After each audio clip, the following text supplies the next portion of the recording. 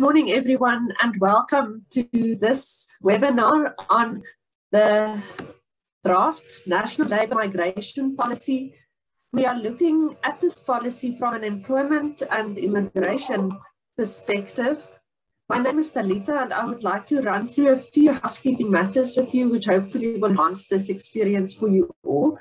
As participants, you are automatically muted, and the chat functionality has been disabled. So if you have any questions during the webinar, please make use of the Q&A tab at the bottom of the screen. The questions will come to me, and I can then direct them to the appropriate panelist. We will not be able to provide written responses to questions, and we might not be able to deal with all of the questions asked, but we will try to deal with most of what is asked. This webinar is being recorded, and a copy will be available on our website later today. So firstly, if I can introduce our panelists, we have Chris Waters, a special guest, an independent immigration attorney. And Chris, we are very grateful for your participation today. It is great to see you. We also have Davey, who is a partner in our employment department. Ros is very skilled attorney, both from a litigation and advisory perspective.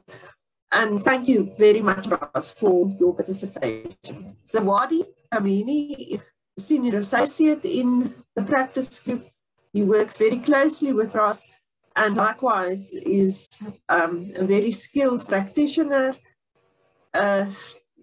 litigator, an advisor, and works closely on these matters that we are going to be talking about today.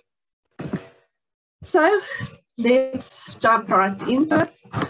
On Monday, the 28th of February, the Minister of Labour, Minister of Employment and Labour, published the National Draft Migration Policy and the Employment Services Amendment Bill. This is published for public comment, and comments on the policy and the bill can be sent to an email address dedicated to this issue, nlmp@labour.gov.za, by the 29th of May. So if any of you have any representations to be made, please make use of this facility. It is open only for another month and a couple of days, so please do so. And also be in touch with us if you would like us to assist in that regard. So where does this all come from? We have an interesting context.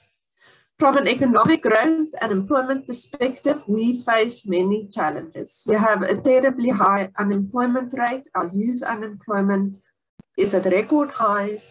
We are plagued by intolerance and violence directed at foreign laborers and workers. Our skilled workers are mobile, and the global war for talent taps our skilled resources. We know this. We talk often about the brain drain. And it is in this context that the Department of Employment and Labour is now seeking to introduce amendments to the Employment Services Act, particularly insofar as the employment of foreigners is concerned. And it then published this policy and these amendments to the Employment Services Act in bill form. So to understand these amendments, it is perhaps good to first understand the current position. Why, what is the gap that we are trying to fill here? So Ros, if you can perhaps explain from an employment perspective what pieces of legislation we have and how these provide protection to workers, including foreign workers. Thank you, Talita. Good morning, everyone. All right, well, as you're all aware, we've got the Basic Conditions of Employment Act. This act provides for minimum conditions of employment.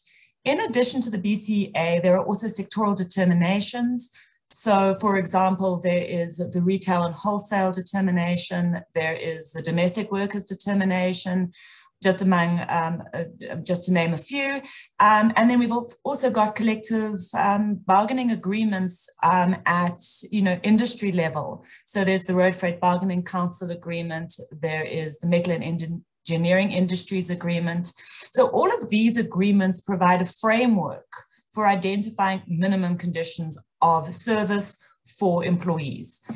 Then, of course, there's the Labour Relations Act. The Labour Relations Act protects employees, including foreign workers, against unfair labour practices and unfair dismissals.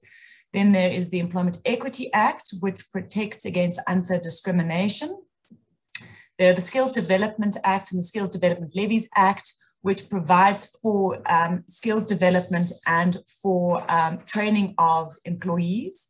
And then, of course, there's the Occupational Health and Safety Act, which looks after health and safety of workers or employees in the workplace. Thanks. And from an immigration perspective, how do things work as of now?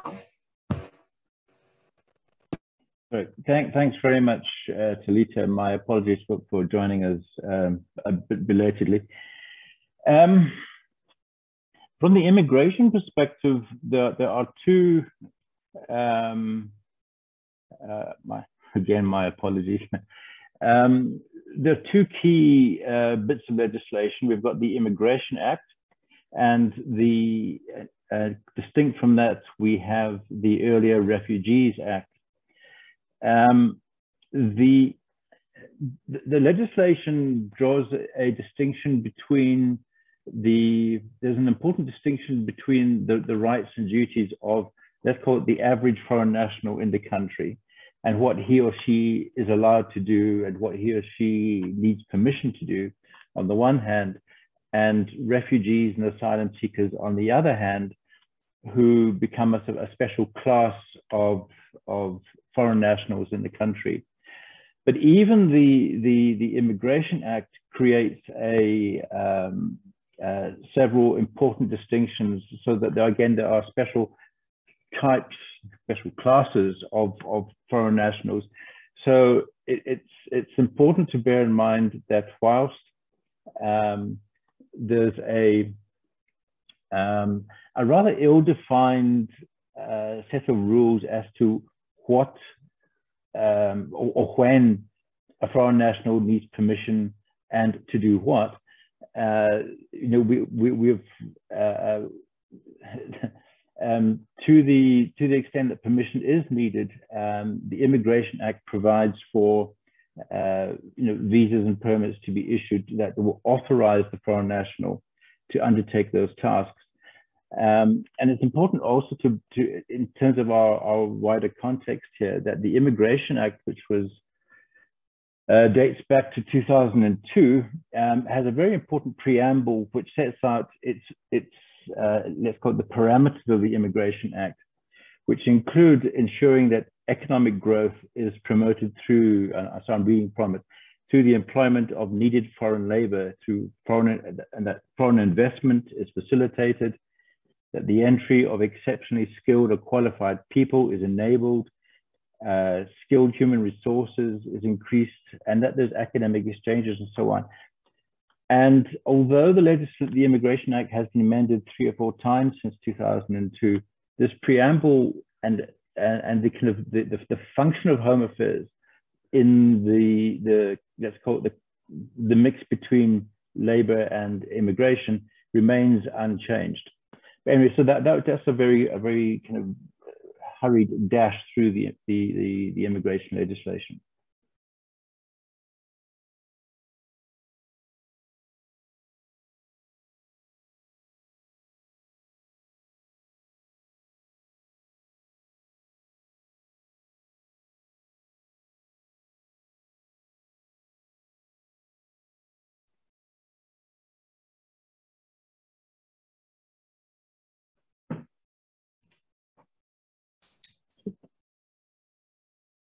Talita, I think you're on mute.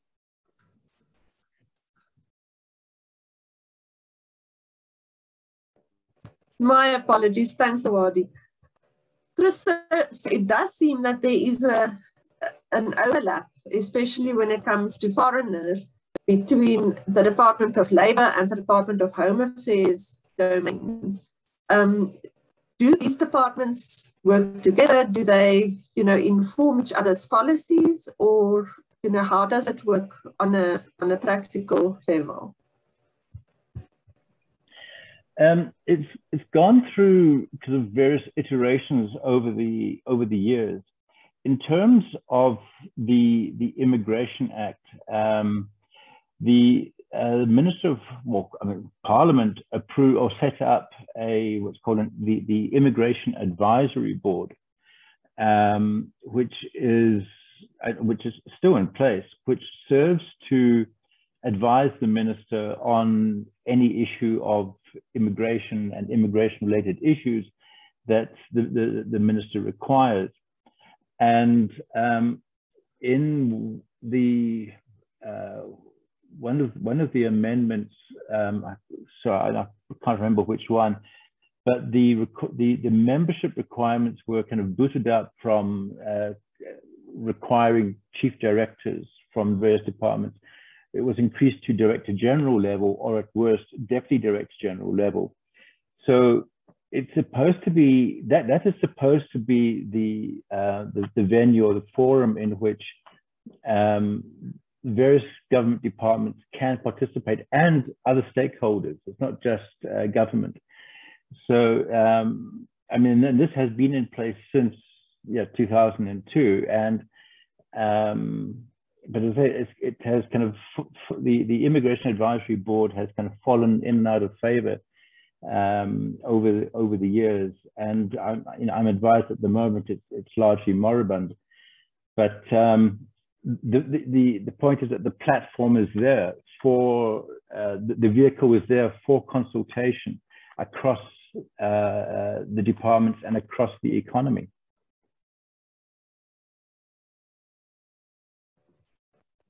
Thanks, Chris. So, Zawadi, one of the things that really warms my heart is reading about the brain gain in the policy, and that is one of the key priorities that South Africa needs to facilitate. What are the plans in this regard? Does this say? Yeah, thanks, Talita. I think, the starting point is to say that the policy itself, right, is a product of collaboration between the Department of Labour and the Department of Home Affairs. And essentially, the purpose of the policy is to identify, effective measures of regulating labour migration. Right.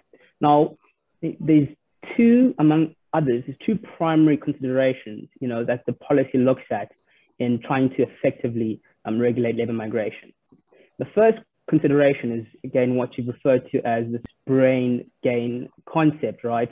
Or, the appreciation that South Africa will benefit by attracting, foreign workers, or, foreign workers with particular skills, right? So that's the first consideration. And the second consideration, of course, is balancing the attraction of foreign skills with, avoiding a situation where you're stifling local employment, and you sort of, you're pointing, foreign, individuals in positions which can be occupied by local employees. So these are the two things that the policy tries to balance, right? But in regard to the brain gain, issue and attracting, foreign skills, one of the plans, one of the measures are put into place is, trying to create, incentives of attracting these foreign skills. The policy talks about proactively, recruiting skilled workers from, foreign countries, and essentially making South Africa an attractive environment to, again, attract these foreign skills. Right. So that's, the brain gain and how we try to facilitate and we try to, attract foreign skills. But as the policy does more than that, right? And what it does is it tries to prioritize certain things to achieve this balance and to effectively, regulate the labor migration. One of the things that it prioritizes is, this new concept of imposing quotas to limit the number of foreign, employees that can be employed. Again, the idea is to try and protect South African, citizens or local employees, from, an influx of foreign employment, right? Another thing that they, it tries to prioritize, Talita, is, this concept of critical skills, right? So we want to attract foreign skills, particularly where people can occupy these critical skills, right? And again, we try and make it attractive. We try to have these incentives. We try to, encourage people to come through and be employed this side. And what goes to that again is, regulating the employment conditions and the social protection of these employees. Again, making sure that the conditions, are improved and are attractive for them, both on an employment scale and on a social scale.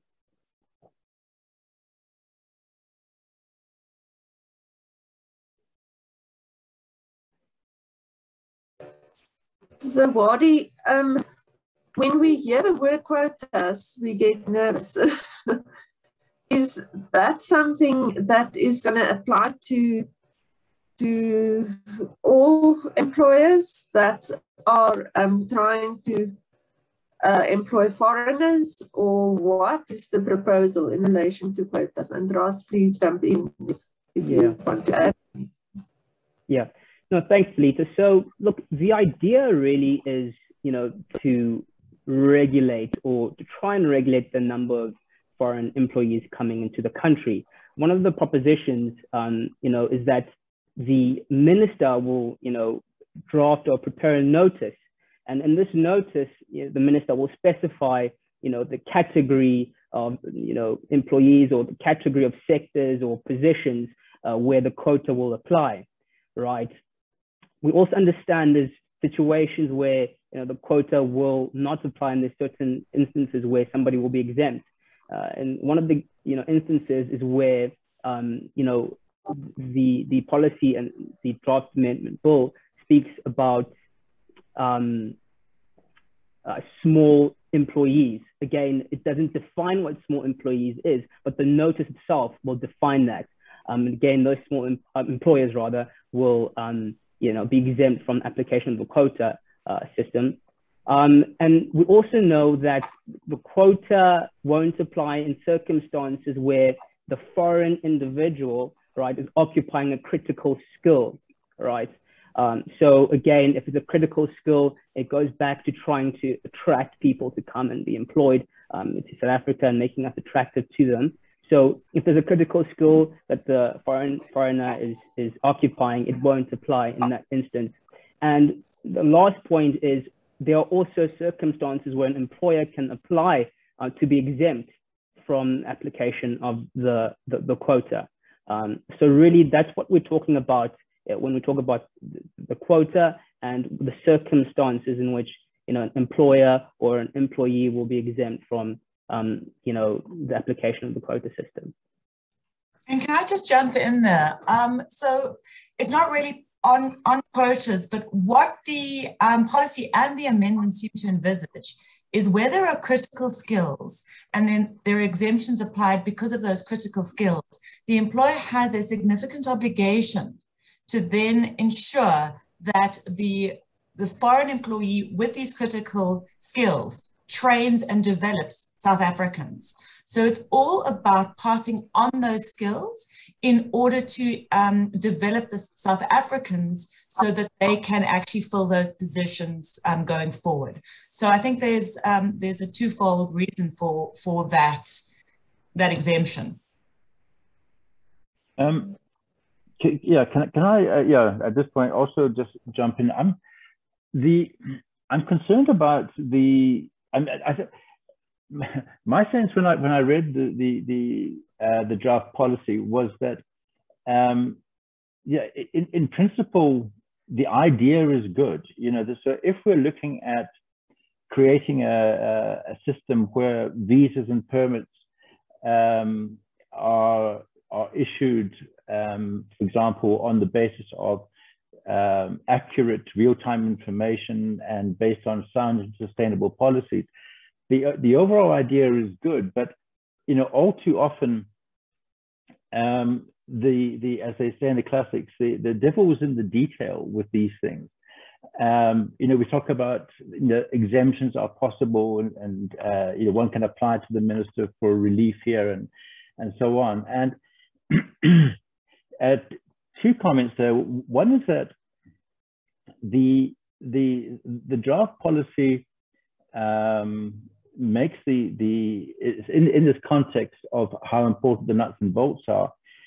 You've got a draft policy of about 110, 120 pages, and it allocates 3 lines to one of the most important bits, which is that we need to improve efficiencies. For example, right now, if you apply for a work visa for a general, if you move away from the critical skills visa, if you apply for a general work visa, which means that you don't have a critical skill, the waiting time, you have to apply to the Department of Labor for permission to employ the foreign national. And currently the waiting time is anything between 9 and 12 months to get labor to come up with an assessment. Now, in the real world, businesses can't wait 9 or 12 months. Would-be employees can't wait 9 or 12 months to see, am I going to be employed? Am I going to move myself and my family from, argument's sake, Finland to South Africa? And so there's a kind of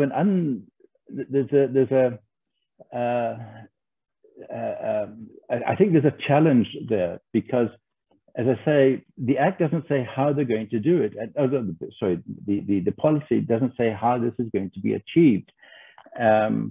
And I think also on the side of how this is, on the aspect of how this is going to be implemented, much of this draft policy was being debated 20 years ago. I sat on that Immigration Advisory Board of the Ministers literally in 2002, 2003, for 3 or 4 years. And we went through exactly this exercise. The only thing that was left out was the issue of quotas for businesses. But everything else is almost, I'm exaggerating, but almost word for word for what we were debating 20 years ago. And it didn't come to fruition at the time, because there was, and I think that was because there was an unrealistic regard wasn't had to what this was going to cost government. And it just kind of, like so much rain in the desert, it just kind of trickled away. So I think there's as I say, while some of the ideas are good, implementation is I think for a lot of companies, it's, how is this going to work? And, can it be better than what we have at the moment? And I'm worried that we're kind of throwing the baby out with the bathwater. We're kind of moving the function from the oversight from Home Affairs to Labor. And there's no reason why this needs to be done. So as I say, and so little is said in the actual document about how are we going to improve efficiencies. It's going to require more staff. It's going to require more training. It's going to require more IT systems. Somewhat famously, if I can quote him, one of the senior deputy director generals at Home Affairs complained years ago that he's never been able to get the money to have the IT systems that they need for a proper visa and permit system in this country. The money just isn't there. And that was before COVID. He also said to me in one discussion that that the Home Office in the UK has more inspectors at Heathrow than he has in the country. you know, and again, in a post-COVID world where department budgets have been stripped, I just can't see how this is actually going to see the light of day. And I think representations need to kind of tackle the practicalities. You know, how is this going to look in practice? Because I'm worried about the practicality of the policy. Yeah, and it seems, Chris, that there is going to be two regimes now, or is the idea to amend the Immigration Act now, or to take all of those principles in relation to what the employer needs to prove out of the Immigration Act in the Employment Services Bill? Because one of the things that I noticed is that in the event that you want to employ a foreigner, you need to show that there is no South African who can perform that work. That is just a blanket statement. Whilst there is a very, you know, detailed, nuanced approach under the Immigration Act in relation to a variety of visas that a foreigner might qualify for. Yeah, again, a couple of issues there. The whole issue of the kind of, let's call it the interdepartmental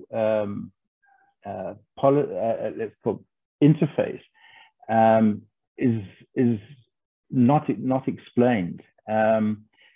And I, you know, if I can say anecdotally, some officials in some of the departments mentioned in the draft policy were either blissfully unaware of this policy, that they were not consulted, or as one senior official in one of the departments said to me, they had made representations, but they were clearly ignored. So how this is going to play out politically is going to be something to watch very, very, very, very closely, because it seems that the purpose, the overall purpose or intent, strategic direction of the policy paper is to kind of strip down Home Affairs to a bare minimum of, you know, you will issue visas, you will issue passports, you will issue IDs based on labor making the assessments of who should be, who does the economy need, and its assessments. Which brings us onto the issue of you know, for example, the critical skills visa. And, you know, one of the new list of critical skills that was published at the beginning of February highlights, I think, some shortcomings that have plagued previous lists. And that is the issue of consultation. You know, for example, doctors are on the list. Doctors were on the list, and now doctors are taken off the list. And we're told that this was because we had all these young graduates from Cuba and China and Tunisia and wherever else who find themselves unable to get into the profession because we had foreign doctors holding positions. But essentially, the shortcoming is that the assumption is that these are all entry-level positions. But if you're, for example, if you're a senior pediatric pulmonologist and you want to come and do some charitable work, you want to move to South Africa and you want to work in the Eastern Cape, for example, we will battle to get a work visa. It'll be almost impossible to get a work visa for that person. So we don't have a kind of a sense of, we don't draw a distinction in the critical skills list of seniority. I mean, if we can turn to our own field, you know, with the emergence of oil and gas, for example, that's not taught in South African universities. And our clients need senior level advice, but lawyers aren't allowed. Lawyers, you know, getting permission to bring in a foreign lawyer is next to impossible. So there's a problem around the consultation and the extent of consultation in the critical skills, current critical skills list. And there are a lot of politics that go into the constitution of the current list. So I think we have challenges here. Thanks. Can I just jump in there, Chris? From what I'm hearing, it seems very much that companies that need critical skills or that require foreign employees because of seniority, because of their skills, experience, that they need to give very, very careful thought to this draft policy and to the amendments bill, in order that they can make appropriate and proper representations on these sorts of issues. So at least their specific concerns are before the decision makers. Is that correct? Yeah. Oops. Yeah. Yeah, very, very much so. I mean, one of the Zawadi raised the issue of how the draft policy, for example, applauds and will encourage kind of brain gain developments, but the kind of it's almost a schizophrenic reality here. Because for example, I mean, again, this came up, I hate to say it, 20 years ago. If you take the case, for example, of international students studying in South Africa, they're all paying premium fees to the universities. So South Africa does not subsidize them at all. So we've got these guys coming in paying full fees at universities, and what happens at the end of their their degrees? These are guys who have come here, they've studied, many of them want to stay on. We haven't paid a penny for we've gained, the universities earn a fortune out of the international students. And do we then try and, shouldn't we rather, I suppose the question, shouldn't we try and lay a basis for saying, right, seeing as you've been here, you've got you fit into the South African environment, and we haven't paid for your skill. We haven't paid a penny for your skills. Let's kind of ease you into it. Let's provide some kind of quicker way into the South African economy, into the job market. There was, in fact, and again, until February, there was a dispensation that provided that if you had qualified in South Africa and your skill, in fact, was on the critical skills list, there was a fast track into the system. And the minister has cancelled that. So on the one hand, we're saying, yes, we want brain gain. We want to kind of get these quick fixes, but we kind of shoot ourselves in the foot in the same breath. And I think the other aspect is that there seems to be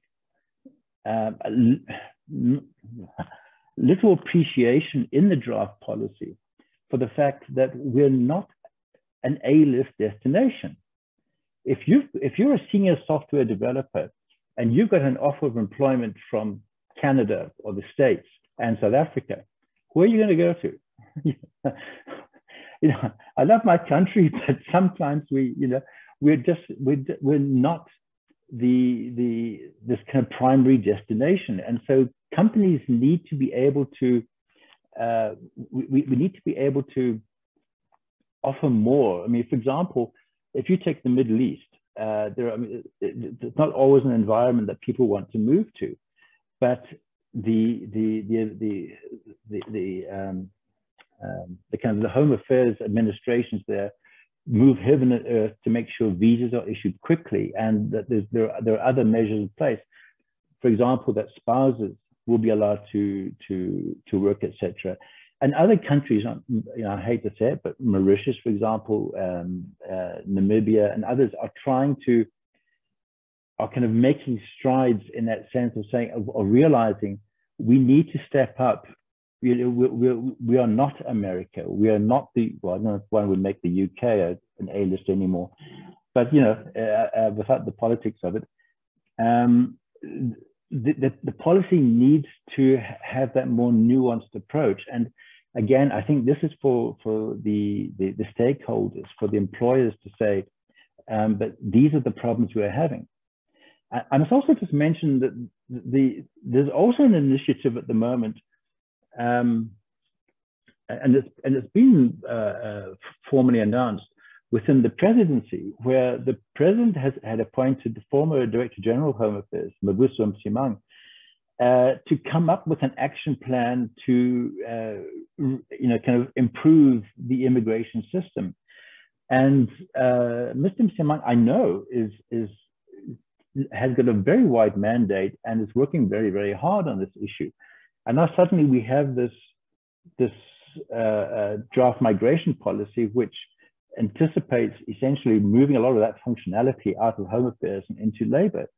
So as I say, we seem to have this kind of disparity, this kind of almost schizophrenic challenge, which again, from a business perspective, you almost want to ask, okay, who's in charge?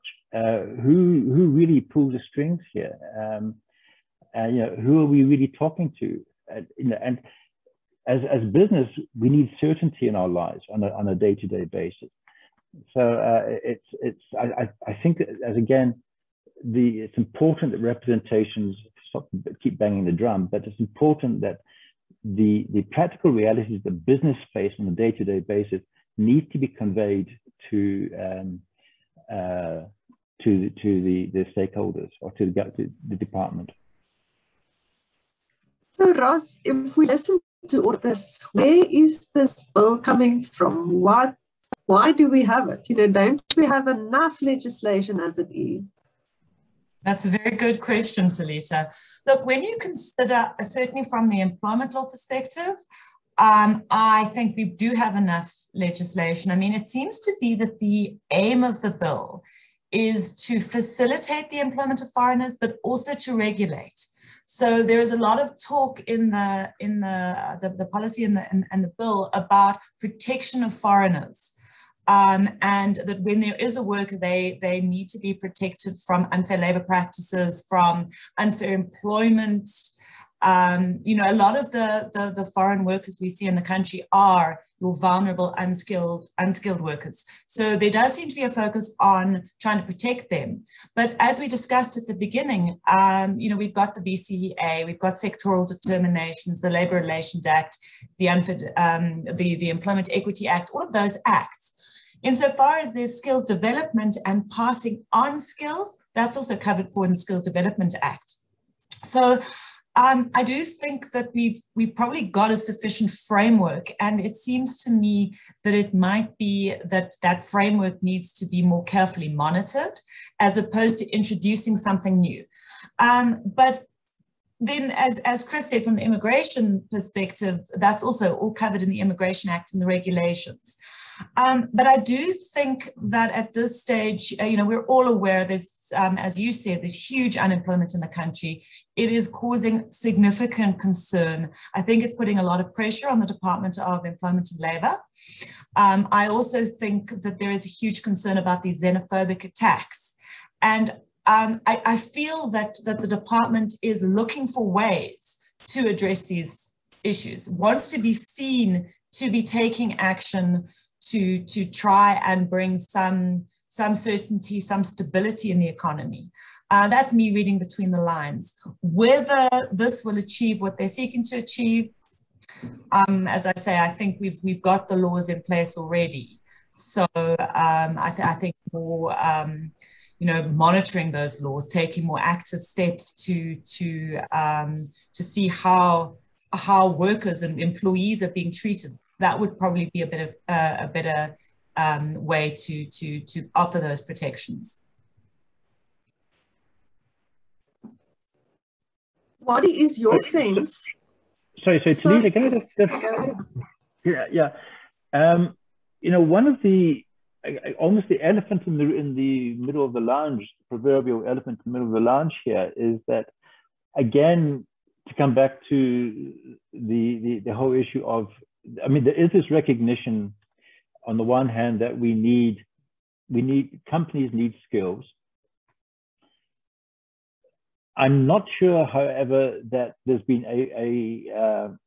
it's called as thorough an analysis of who is unemployed in the South African economy. And certainly anecdotally, the suspicion has to be that it's largely at the entry level.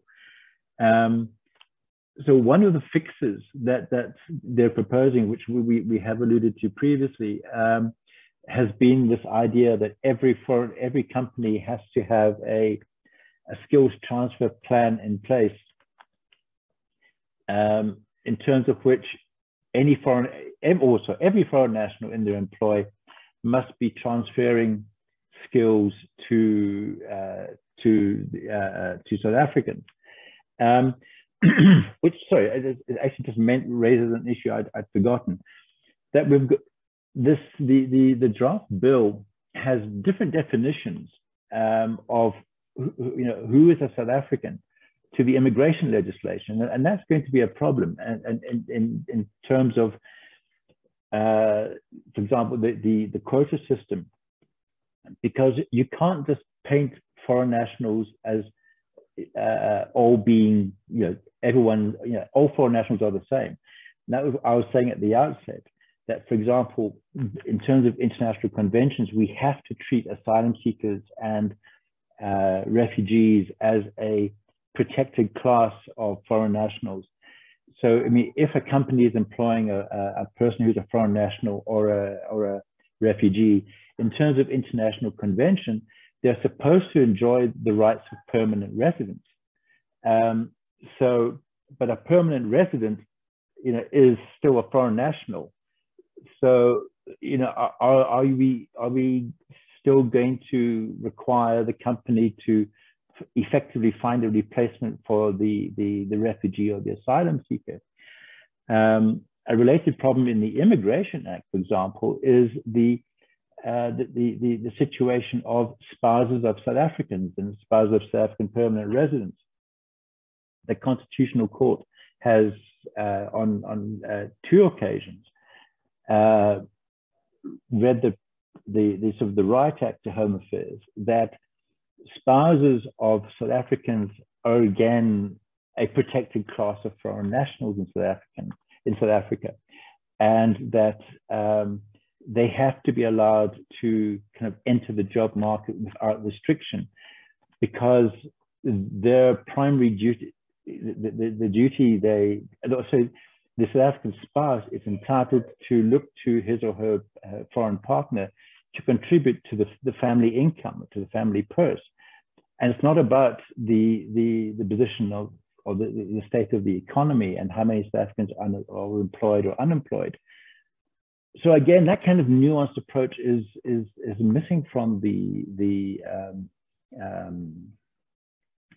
draft bill and the policy. And I think, again, that's something that needs to be tackled in representations. But to come back to the skills transfer plan, I've used the example in other discussions where, if one were to, if, for example, a South African football team was to recruit on loan some legendary soccer player, Lionel Messi or, someone of that ilk, for 4 years, the theory is, in terms of the skills transfer plan, that soccer team would now have a clone of Lionel Messi playing for them, which doesn't happen in HR reality. It depends on, who are you training? Are they trainable? Is the trainer a decent trainer? Or what if the person you're training decides to go off and join another soccer team or gets transferred overseas or something? So again, the theory is sound in the sense of, yes, it's a good idea to get the foreign national to pass on skills, but are all foreign nationals the same? And can the skills transfer idea really work in practice? We have had cases over the years of companies who've spent a fortune kind of training up new CFOs or CEOs based on the people they were, on the foreign nationals passing on skills. And, you know, suddenly the guy gets poached by, you know, a competitor, and the company is sitting looking, well, we've invested all this money and time in this skills transfer scheme, and now we're back to square one. And now we actually need this guy back in town to restart the process. You know, Home Affairs will be less than impressed. So as I say, it's, the idea is good, but the reality is way more nuanced. Well, I know that Zawadi will be delighted if Lionel Messi would come to South Africa. And I think we will have a brain drain from Bowmans. I'll draft the transfer plan myself, please. Yeah. Zawadi, but do you think that the quota system would cause more South Africans to get jobs? Is there, you know, can one say, because limiting foreigners from coming into the country, that more South Africans will get jobs? Can one make that causal link? Yeah, Talita, it's hard to say because, you know, I mean, the rationale of the quota system is to say, okay, you know, we're putting a max on the number of people who can, you know, come from foreign countries and be employed here, right? But that's also, you know, presuming or assuming that there are people in South Africa who can occupy those positions, right? So it's a double-edged sword. So it has to, in my mind, if we're going to achieve job creation, it has to go to, number one, empowering people to occupy those positions, right, and local you know, employees. And then number two, obviously, you know, imposing this quota, which has, in my mind, you know, good intentions. But I think the problem with the policy doesn't really speak to how we're going to empower local people. What you're saying is, okay, there's a cap on how many people can come into the country, but then what happens then? So those are the problems I identified, Lisa. Can I just jump in there? One of the things that strikes me when you're looking at the quota system and when you're looking at the requirement that employers must make sure that there's no one else in South Africa with the skills to perform the function. But it doesn't take into account that, you know, there might be people in South Africa with the skills, but they might be gainfully employed elsewhere. They might not be interested in taking up the position that the company is offering, and they might simply not be available. And I think those are all issues that probably need to be addressed, because I don't think that the policy or the draft policy and the bill actually addresses those. They sort of give the exceptions, they give the limits, but they don't look beyond that and what happens in such a scenario. If I can add, yeah, sorry. Yeah, please go ahead. Sorry, Chris. Beat you to it there. No, just to add on to that, Roz, you know, and Chris, you spoke to it as well, the situation that we find ourselves in, which is the fact that, you know, South Africa isn't the most attractive environment, and that's a double-edged sword, right? So we're going to struggle in attracting foreign employees, but at the same time, we're having a significant rise in local employees moving abroad, right? And the policy tries to, you know, at least address that, but in my mind, it's quite ambitious and it doesn't really have practical measures of addressing it. So for example, one of the things it tries to do to retain, you know, this, you know, local talent and, you know, avoid them from going across is, you know, saying, look, we want to be involved in the whole process. So we want to ensure that if you want to go abroad as a local citizen, we want to support you and we want to the extent possible, place you in these different places. And the idea is if we're in part of that process, we can then also incentivize you to come back, which again, I don't know how practical that might be, again, because South Africa isn't as attractive as other jurisdictions. And there aren't express and practical, I suppose, measures in the policy to ensure that you know, once people do leave the country, how do we ensure that they come back with, you know, with what I imagine skills that they've attained elsewhere? But yeah, that was what I wanted to add on to what you were saying. So yeah, can I just, yeah, so the, what I had was actually a question to the other panelists, which is, do you guys think that this idea of quotas for, you know, trying to compel businesses to have a minimum number or a maximum number of foreign nationals, having these caps, etc., would this actually pass constitutional muster? Is it, you know, are businesses protected by the Constitution in this respect? Would this be, would it be constitutional? Chris, that's a very good question to which I don't have an off the cuff answer. So yeah, it's something I think we will need to apply our minds to.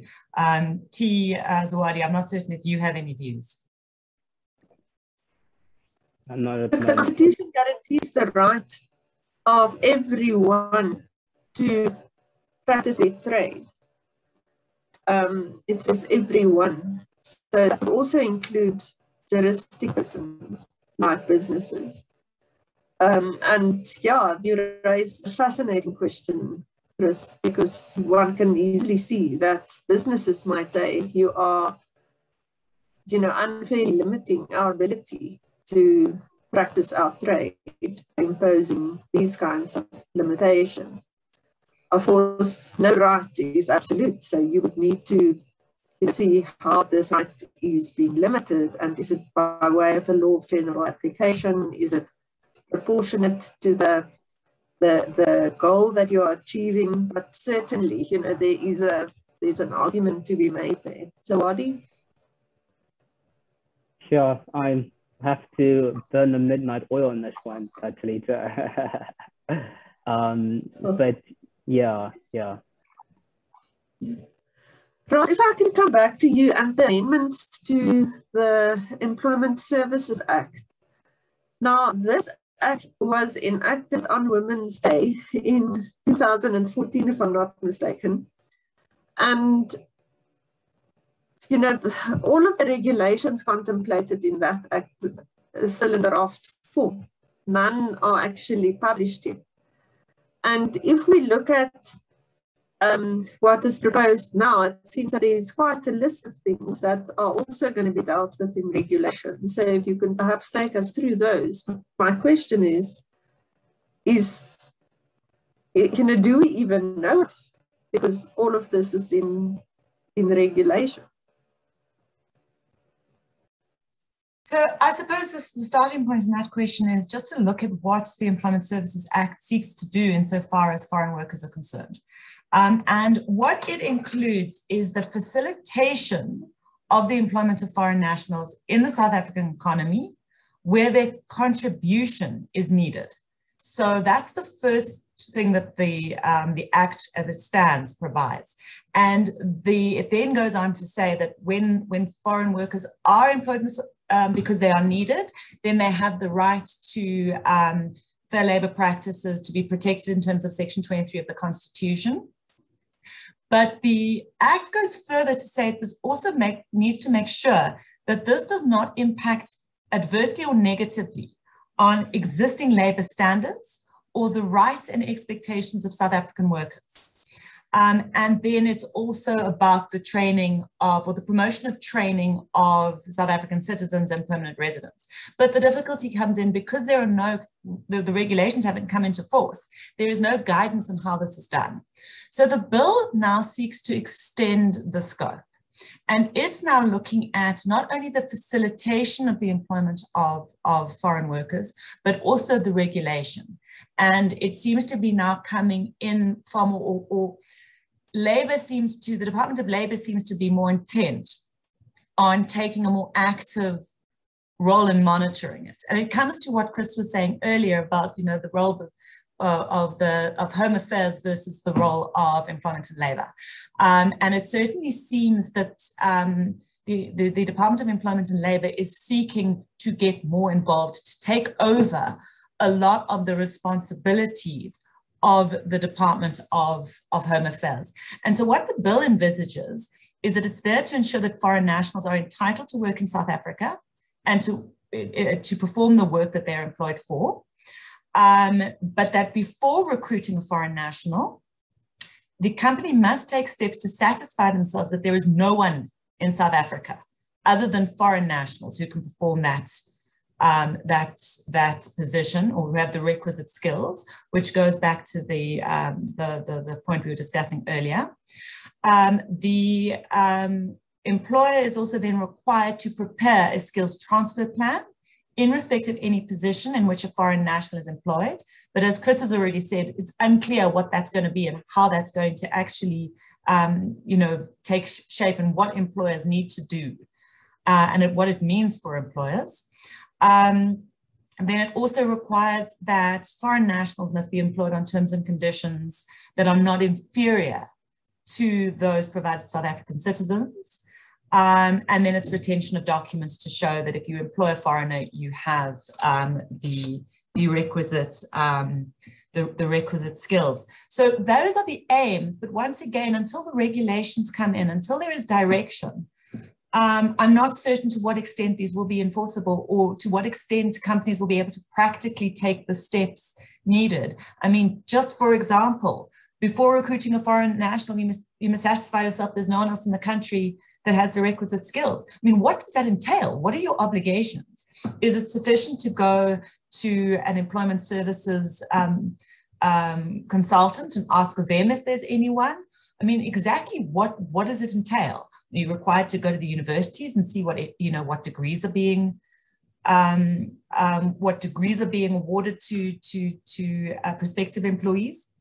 So it is unclear to me at this stage how this is going to be monitored, how it's going to be enforced. And absent regulations, I'm not certain this is going to take us any further.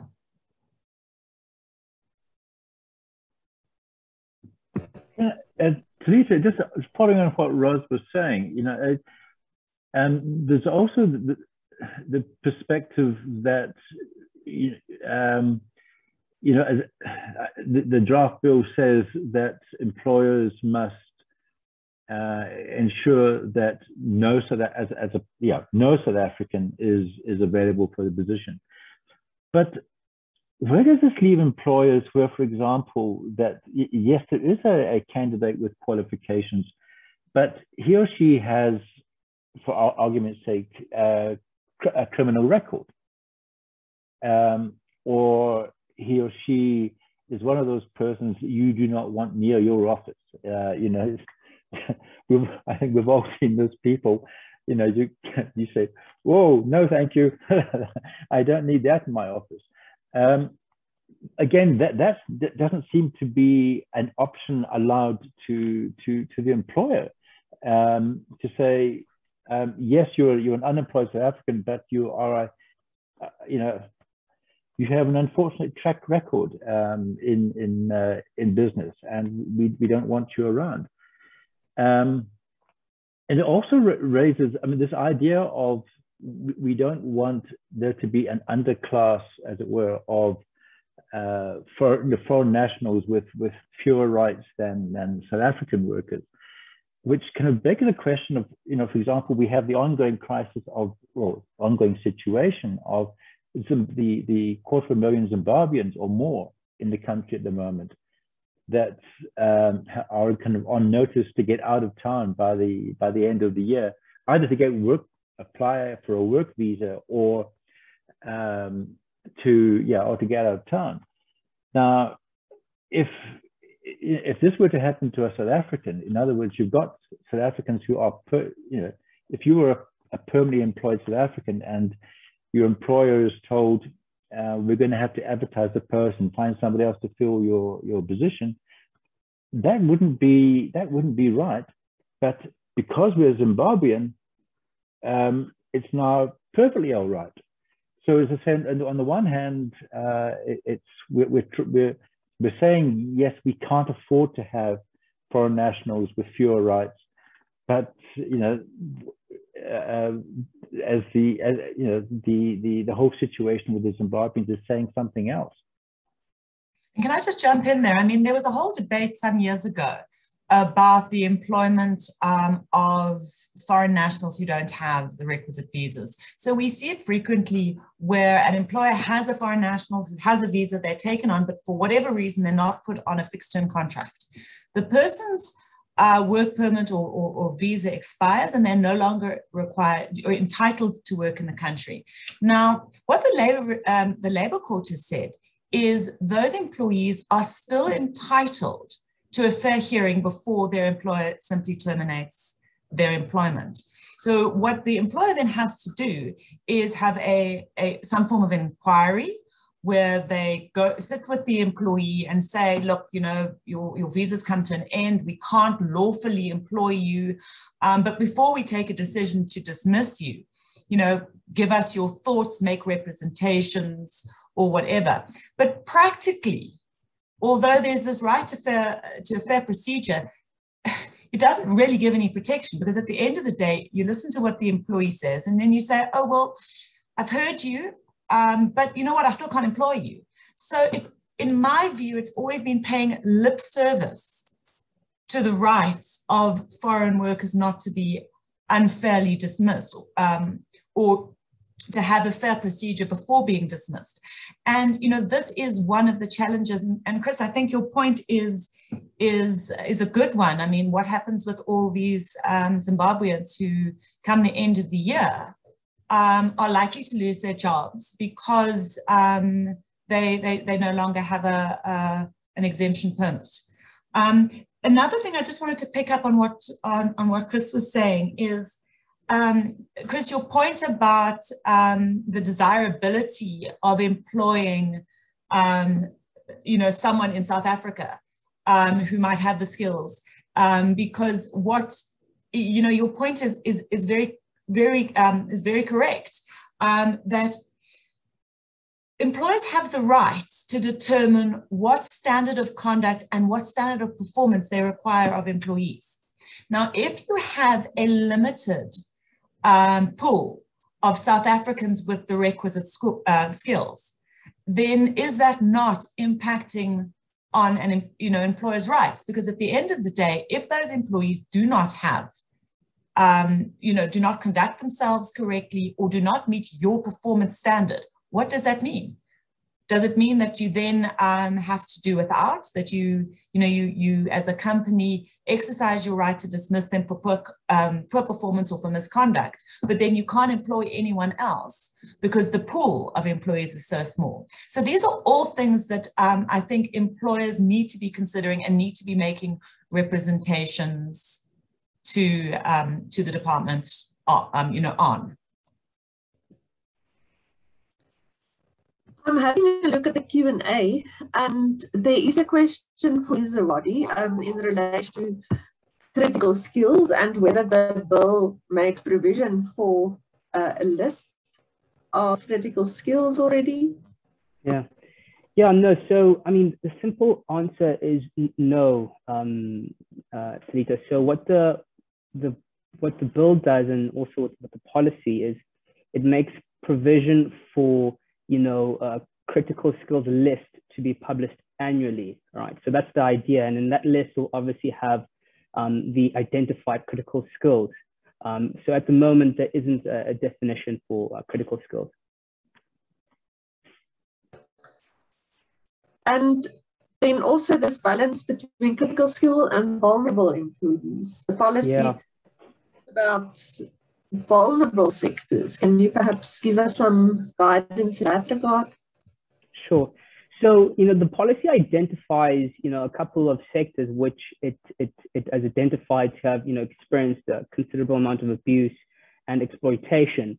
And these sectors include construction, domestic work and cleaning services, farming, hospitality, mining, security, and entertainment, right? And the understanding, or the idea that the policy is trying to introduce, is that, you know, the Department of Labor, together with the Department of Home Affairs, need to understand why these are vulnerable, sectors, but also ensure that they're adequately protected because of, you know, the historic vulnerability and the historic abuse and exploitation that they've been subject to.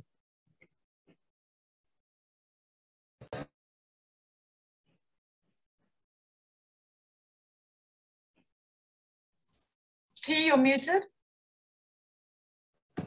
Sorry about that. Johannes is taking us to the next topic, Ros, which is introduced by the bill, and that is of a digital labor platform, and saying that that platform is the employer. What do you make of that, Ros? Look, I think the definition or the requirements in the bill are potentially problematic. So before we go in there, I think what the bill is seeking to do is offer protection for this category of platform workers. You know, we've seen lots of cases where platform workers are claiming that they're employed, are seeking the rights of employees, where the digital platform is saying, but we're not your employer. You're an independent contractor and you simply provide a service through the platform. And there's been a lot of debate and a lot of concern about the working conditions of platform workers. And so I think the bill is seeking to regulate that, is seeking to provide protections. The difficulty, I think, is that it's not particularly clear what is envisaged. So the first thing is, a digital labor platform is defined as an electronic entity that enables the provision of work or services by a person to another person in South Africa. So that is what it constitutes. So you'll look at whether it's Mr. D or Uber, Bolt, any of these, and they would fall within a digital labor platform. The difficulty then comes in is that the bill then seeks to regulate these platforms and provides for circumstances in which the digital labor platform is an employer. Now, what does that mean? How can an electronic entity that provides services be an employer? So I think what they're aiming at, or what the intention is, that it's the company behind that. So there is going to be a legal entity that establishes, or maybe a person, but that is someone who establishes that platform. And I think the intention is that that person will be the employer if the requirements for employment are met in terms of the bill. But it is unclear, because at this stage, what it says is that the digital platform, the electronic entity, is the employer. And that's where there is confusion, because I don't know how you enforce rights as against an electronic entity.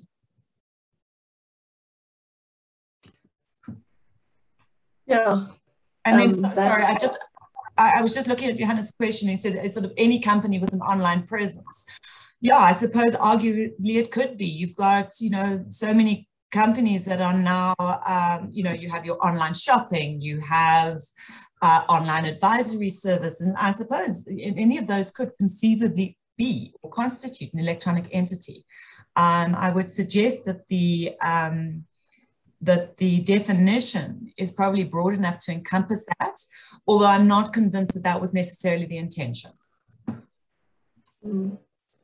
Surely one would have to meet the requirements of Section 200A, the Labour Relations Act, in order to be regarded as an employee. Yeah, and this is the other concern. I think the bill now seeks to include worker. So you've got your employee in terms of Labour Relations Act, in terms of the BCA, Employment Equity, etc. But in terms of the National Wage Act, you've got a worker. And now in terms of this bill, they're talking about a worker. So the question that arises there, are we ending up with two categories of persons? Employees on the one hand who have certain rights, and workers on the other who have other rights. it's becoming very confusing, and it is difficult then to determine what test do you apply. As Talita says, is the test that applies still the one that's set out in section 200 capital A, which identifies or provides for the presumption as to who is an employee? Do you use your dominant impression test? What test do you apply? And is the bill providing rights to additional categories of persons that are not provided for in the rest of the employment legislation?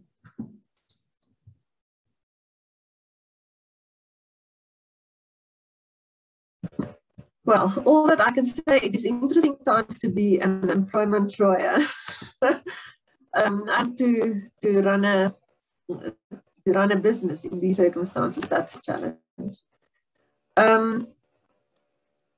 Johannes, I'm just going to read what you're writing here. The legal entity is the one that has the contractual relationship with the driver, and that might be a franchisee.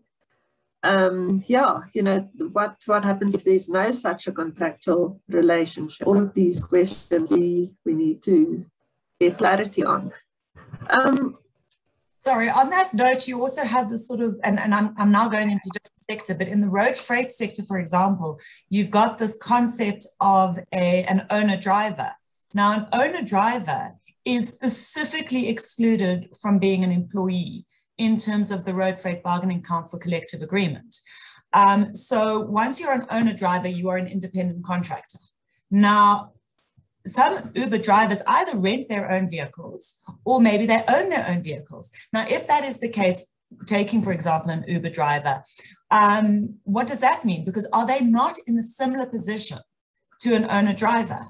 So I think these are all questions that we're going to be grappling with, and we're probably going to have to look broader into other sectors in order to start identifying, you know, or seeking answers.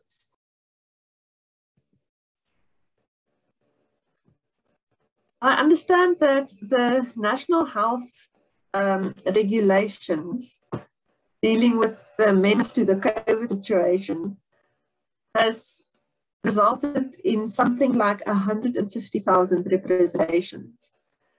That might be because of lobby groups, but that is one of the reasons why the period for comment has been extended in relation to those relations.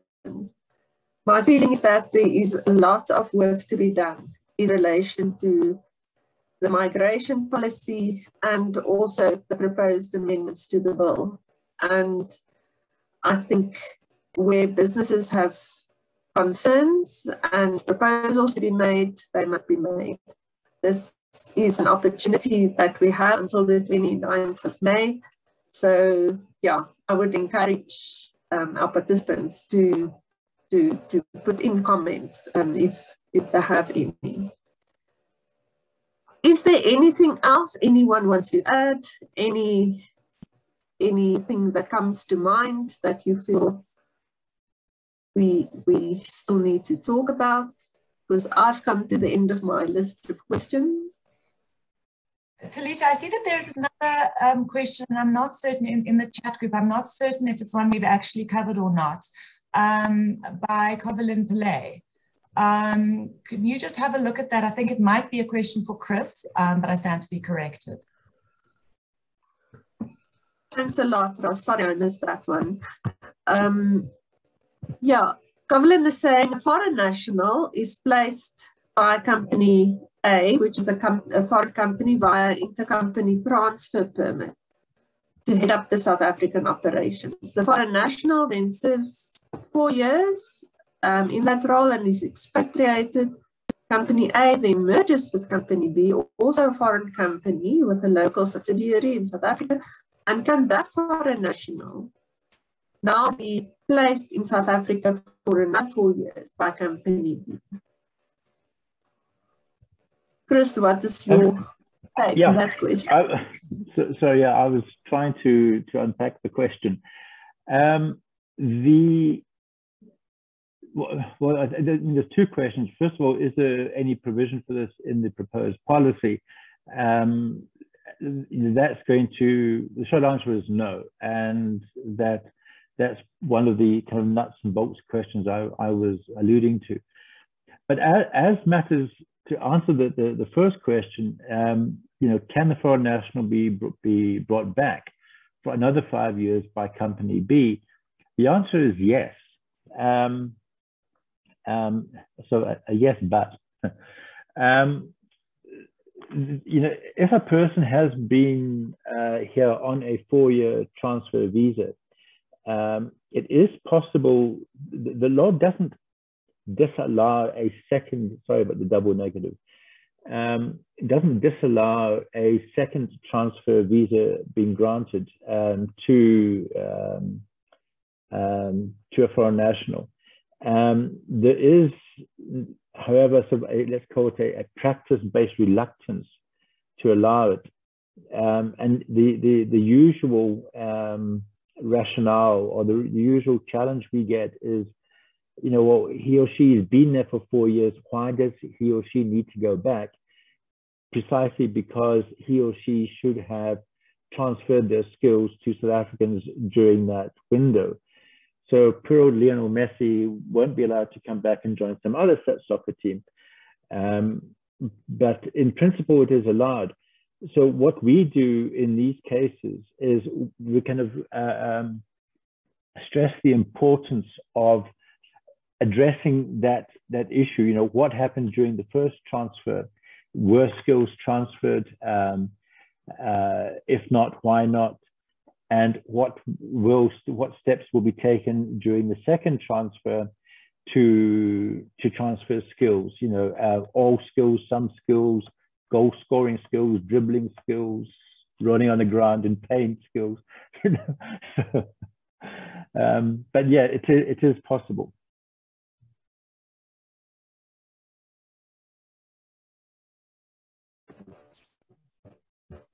Chris, Zawadi, Ross, thank you very, very much for this very interesting and insightful discussion. We appreciate all the work you've done and all your insight. And we hope that the participants also found this very interesting and enlightening. And we hope to see you soon again on our webinar. Thank you very much. Have a lovely day. Thank you. Thanks, Lisa. Bye. Bye, everyone.